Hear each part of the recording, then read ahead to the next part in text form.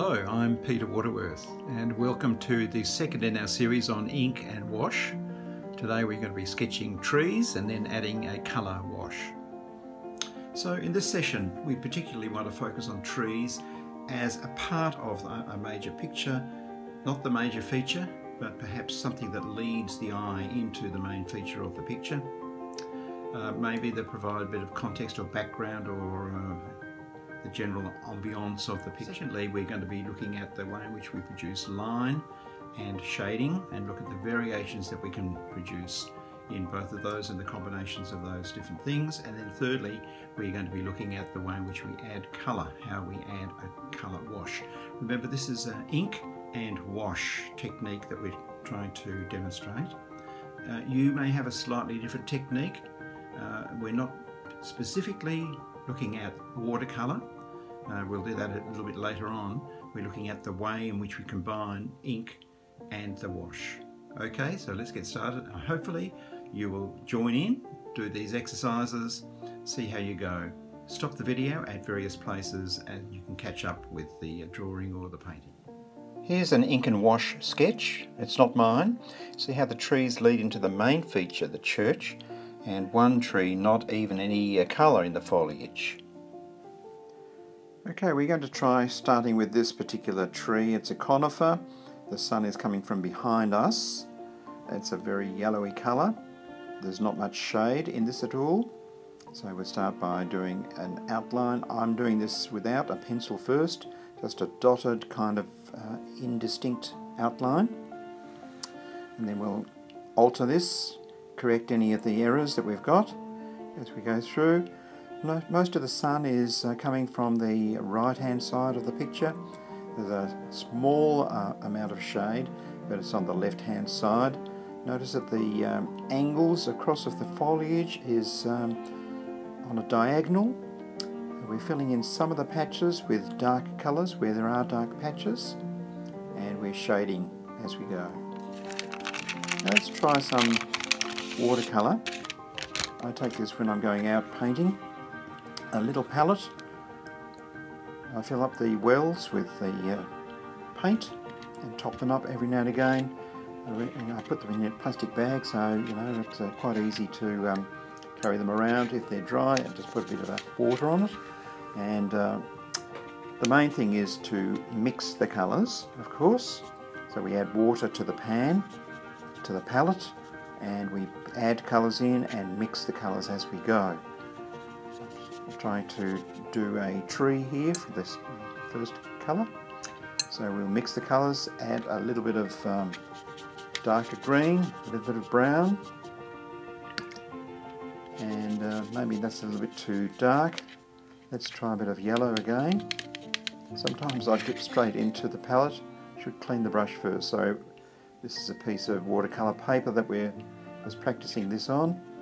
A little bit of the darker colour straight on top of it, and even straight from the palette. Now watch the colour as the colours fade into each other.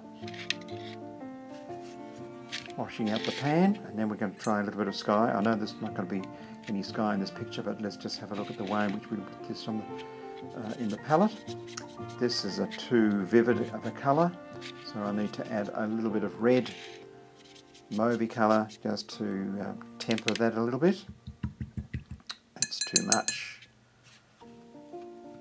Wipe out the brush of tissue and just tap it into the red and mix it into one part of the palette.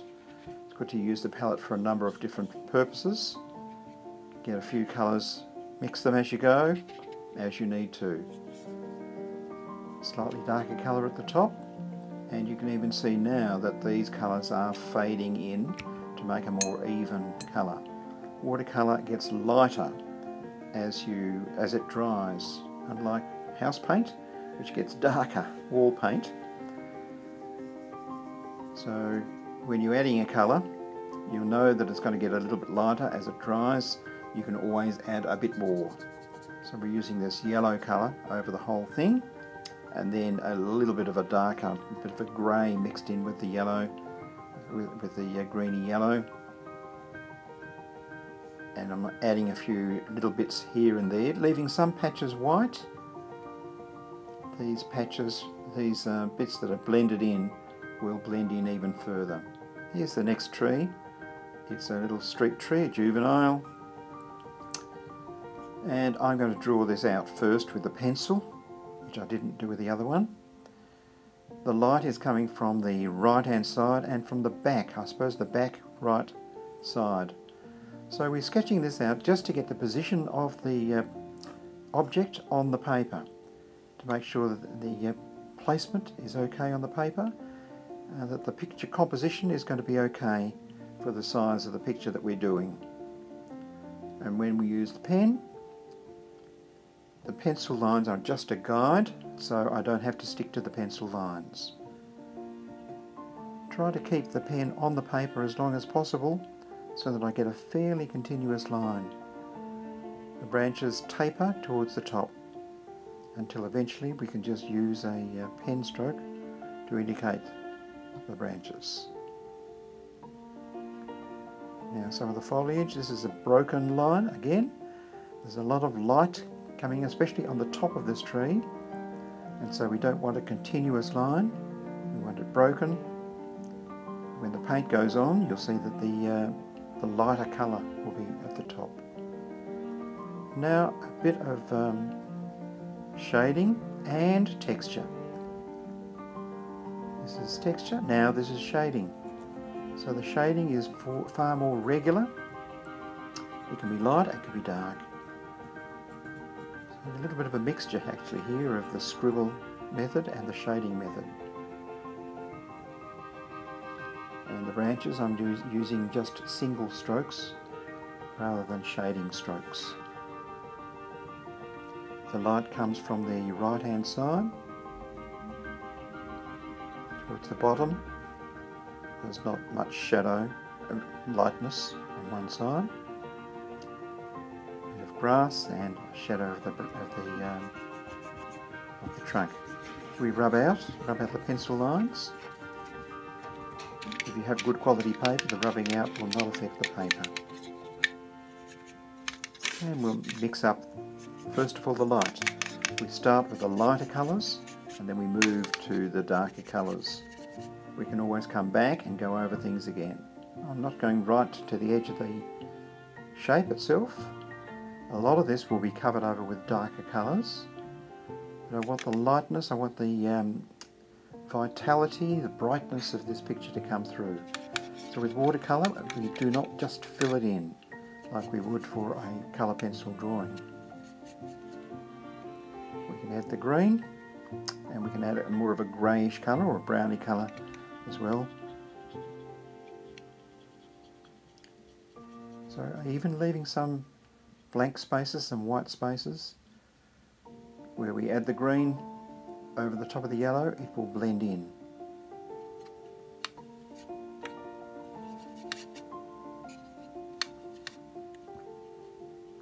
Even darker still.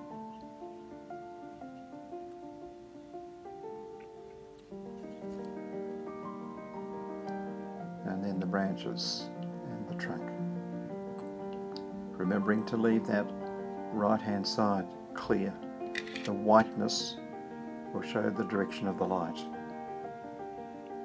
And even a bit of green at the bottom. Now here's another one without sunshine, gum tree. With the gum tree, it's not about the foliage, it's about the trunk. All of the interest is in the trunk, the colour of the bark falling off the tree. So the trunks always taper as they get further and further away from the main trunk. The branches taper. Here again, we're just doing picture composition here, trying to get the position. I'm only choosing to do two trees. The first one is the main one at the front. The second one is just there to give some context, and it's not nearly as important, and therefore we will not colour it in, and we'll draw it in such detail. Again, trying to keep the pen fairly constant on the paper. Now we'll do this tree at the side. We like the curvy nature of this tree. When you see something with a bit of an unusual look about it, it's great to try to reproduce that in your picture. The uniqueness, the individuality of the object is really what is attractive about it. I'm fairly careful trying to keep the lines of the branches as parallel as possible.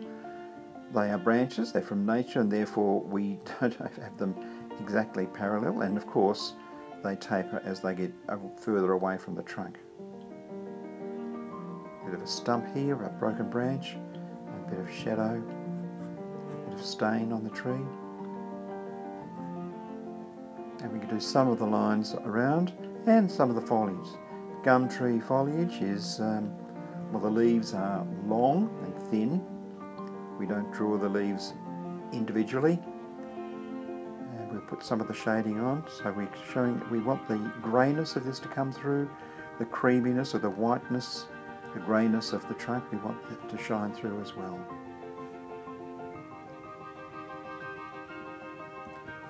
The strokes on one side of the tree are one angle, and then the other side of the tree, they are a different angle, showing the roundness of the tree.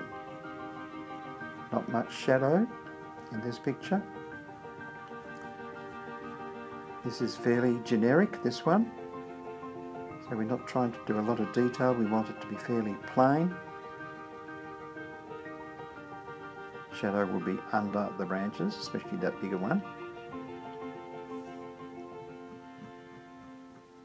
And the darkness will be at the bottom, and some of the bark hanging down. It always looks great to see the bark as it falls, it hooks over some of the lower branches. It looks wonderful, even on this side here.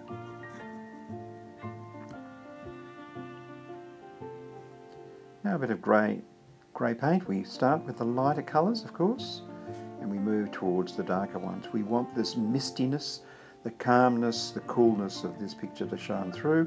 So we don't want the bright colours, we don't want the yellows and the red colours. We go more towards the greyish colours, the bluey greys, the misty colours, the calm colours. So when we're doing the foliage, we don't want the bright yellow.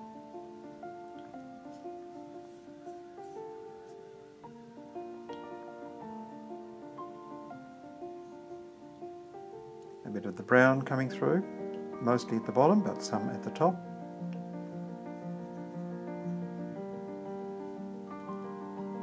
The brown bark.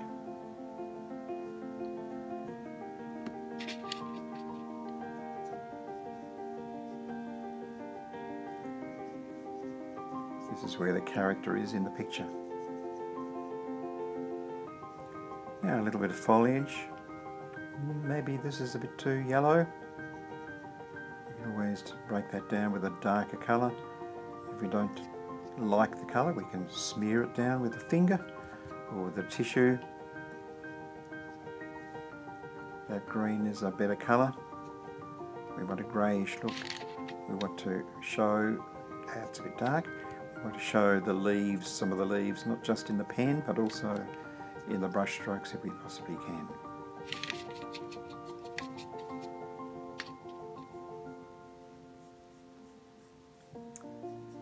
And now a bit of redness in the tree, in the trunk itself.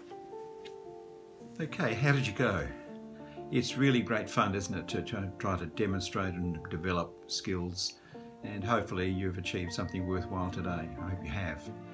Everybody has their own style, and I hope you're trying to define what your style is and the way in which you produce it, the way in which you draw the line, the way in which you compose the picture, the way in which you apply paint. Everyone is different and they produce a different kind of effect, overall effect. So let's hope we can go on from this and work on these kinds of techniques, and we'll see you again next time. Thanks for joining us today. Bye-bye.